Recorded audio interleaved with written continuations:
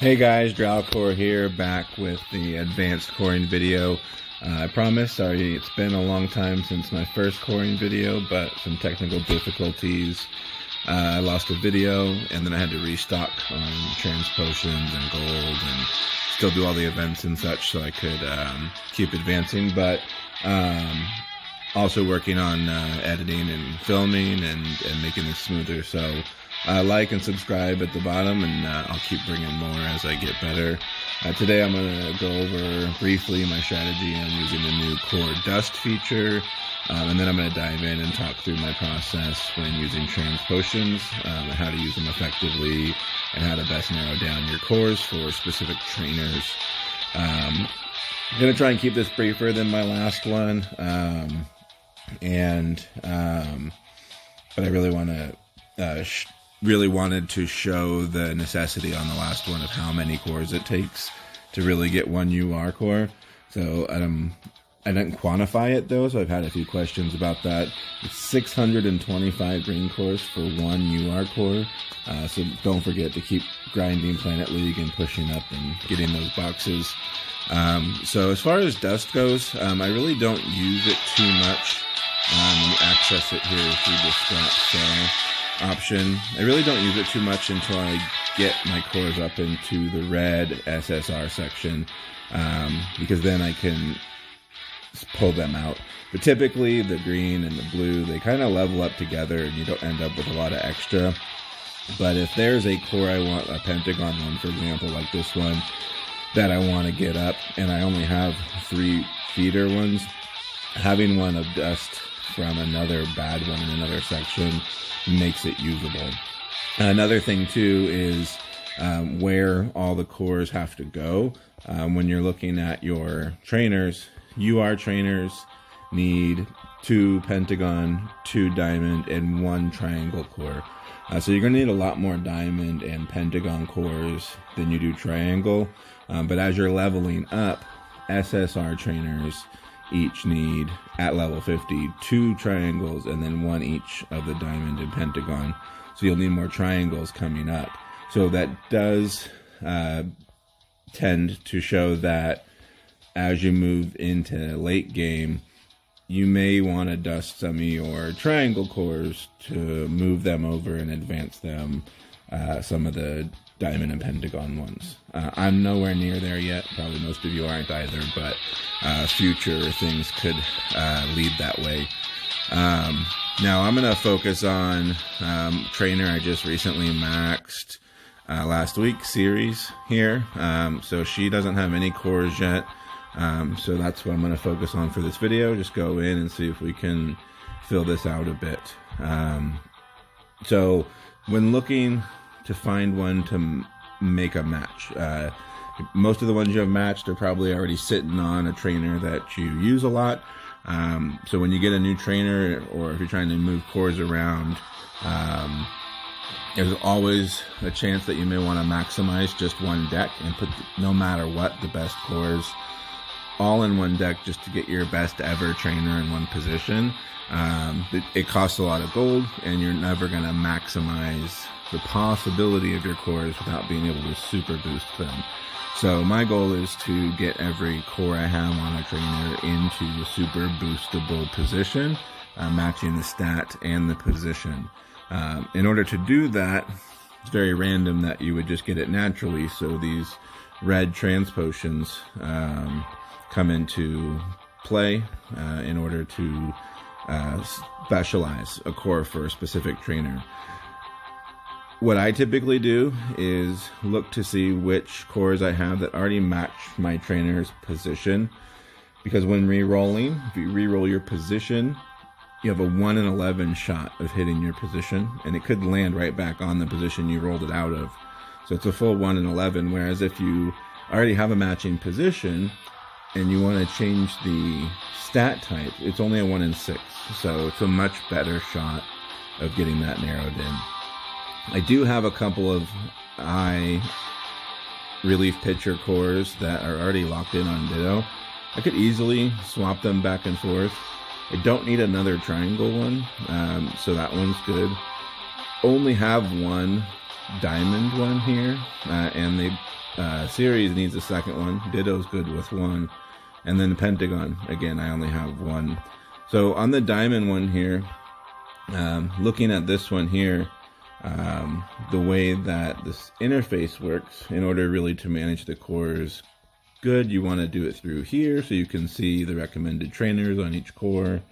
But this way here is a much nicer way to see what you're filling out on a trainer.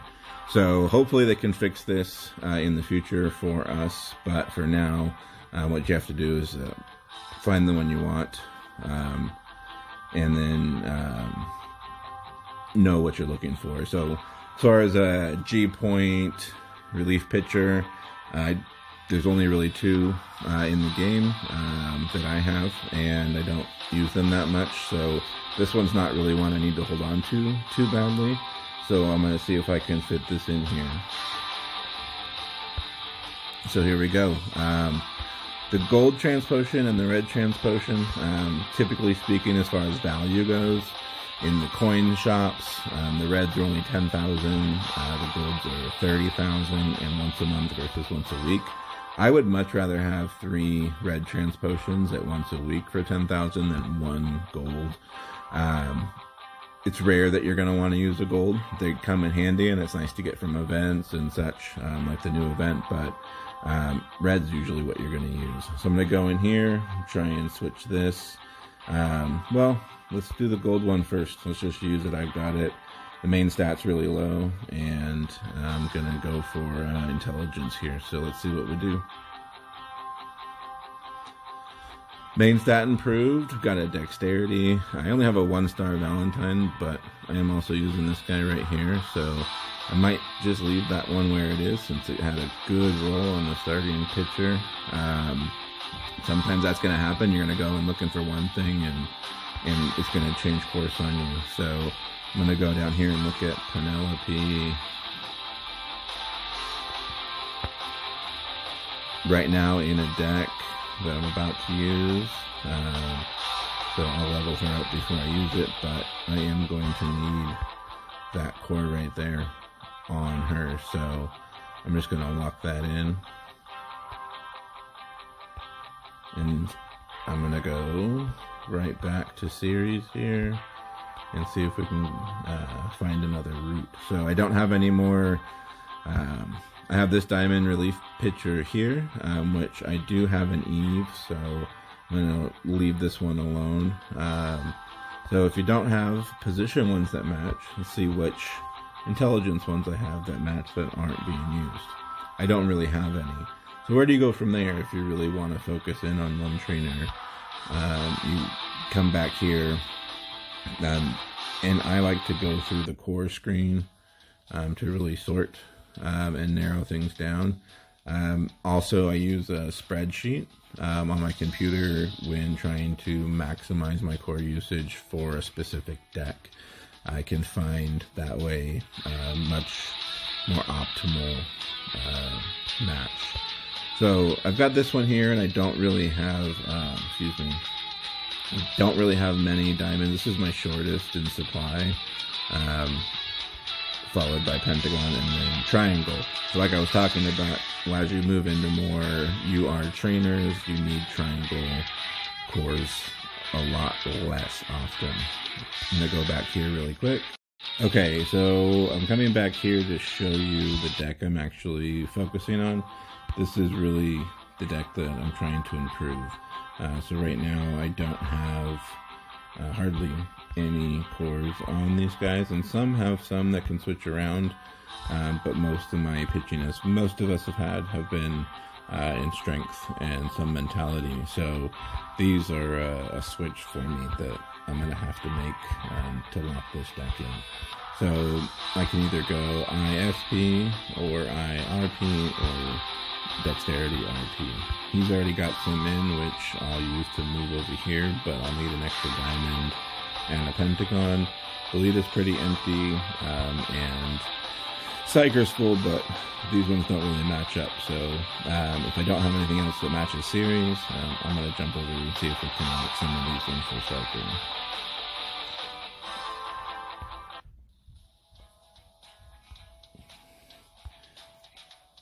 Alright, so Psyker's got this one here, which has a 1 level super boost, pretty good core overall. And then this one here, I've got a skill point first base. There's nothing fun there.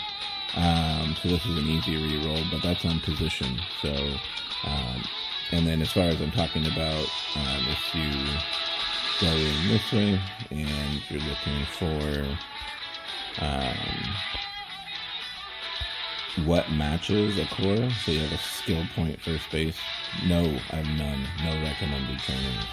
Here are Britra, of course, and Elfin as a backup. Here are Khan and Guy E. And here, Base Devil is pretty good first base trainer. So if you have something like this, a skill point first base, and there's no match, this is an easy decision to re-roll because it's never going to be super boostable. And they come out with a position like that, which is no guarantee. And at this rate, the way they come out with them, it might take a while. So here on this one in particular, this is a perfect one for me to roll off of first base. The intelligence skill point bonus is good enough to hold, so let's see if I can get lucky 1 in 11 roll on this position and land on closing pitcher. Oh, first chance. Look at that. That was amazing. Now the strength roll is not very good. It's only a 16, but this allows me to lock this one in. Permanent Psyker core that can be super boosted. It makes up for the lacking in that strength roll on that position roll. What else do I have here? See if I get some more luck. This one, man. Outside of that main stat, this core is really, really, really, really good.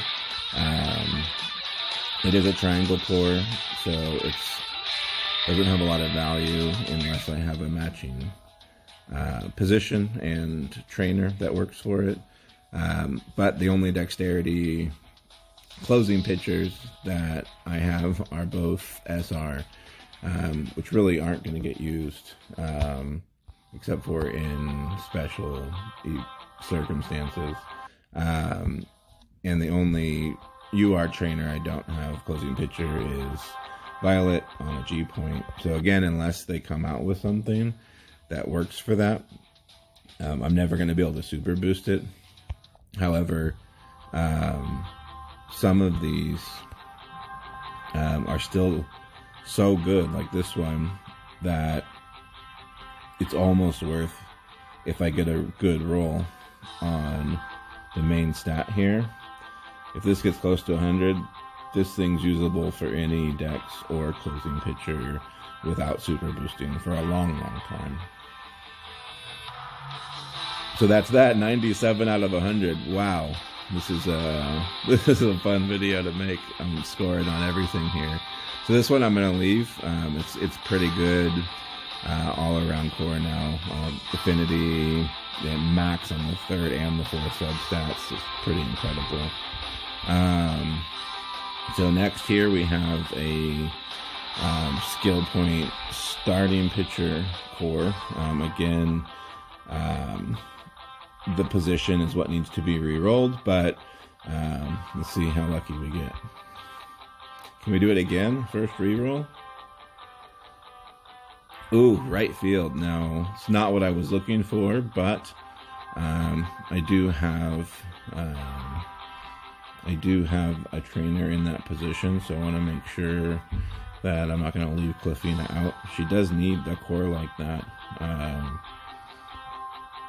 and she doesn't necessarily need this one. So we might go ahead and just trade, swappy swap here.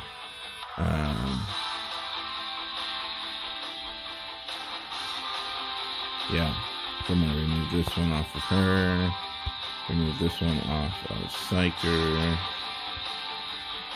I'll put this one on her.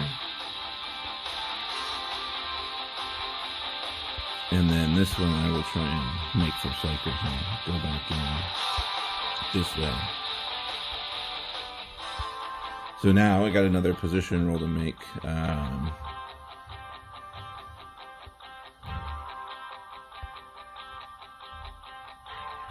see how we do. Oof. I'm not going to keep that one. We're going to try that one again. First base. Now there's, again, as I've covered, there's no skill point first base trainer. So definitely re-rolling that. Oh, I need some gold. Hold on, let me go back here and get some gold here really quick. Okay, restocked on gold, at least enough here to finish this one last lucky shot core. Go back in here. Here's that skill point first base. Got 2 more shots at this one, so aiming for closing pitcher, but takes any other good roll. Oh, I got another hit on right field, much worse than the last one. So we're gonna give that another shot. As you can see here, you can waste a lot of transpotions trying to re-roll a position. Now that was amazing. I'm gonna go ahead and leave that one on Luna, not just because I'm out of red transpotions. I do have a Luna, and that was a massive hit on a max substat roll. So all in all, pretty effective work here. Was able to lock in 2 cores here. This one here, although it didn't become super boostable, locked in as a really solid high point value core. Almost maxed. We're 1 point off on the first substat, maxed the bottom 3 substats, and only 3 points off max on the main substat. This is only 4 points off of max point value. It's really good. And this one moved into super boostable position. So I'm going to go ahead and pop that for now. This is going to add a lot of value to all my runs right now. So that was my advanced guide on coring and how to narrow down position trainers, how to use your transpotions. Next one I cover will be as I advance more into having more UR cores, and we'll cover some use of gold transpotions, red transpotions, and talk about turning some cores into dust. Gold UR cores, that is, into dust, and when that makes sense and when it's the right decision. Thanks for joining me, guys. Again, like and subscribe for more content, and I'll keep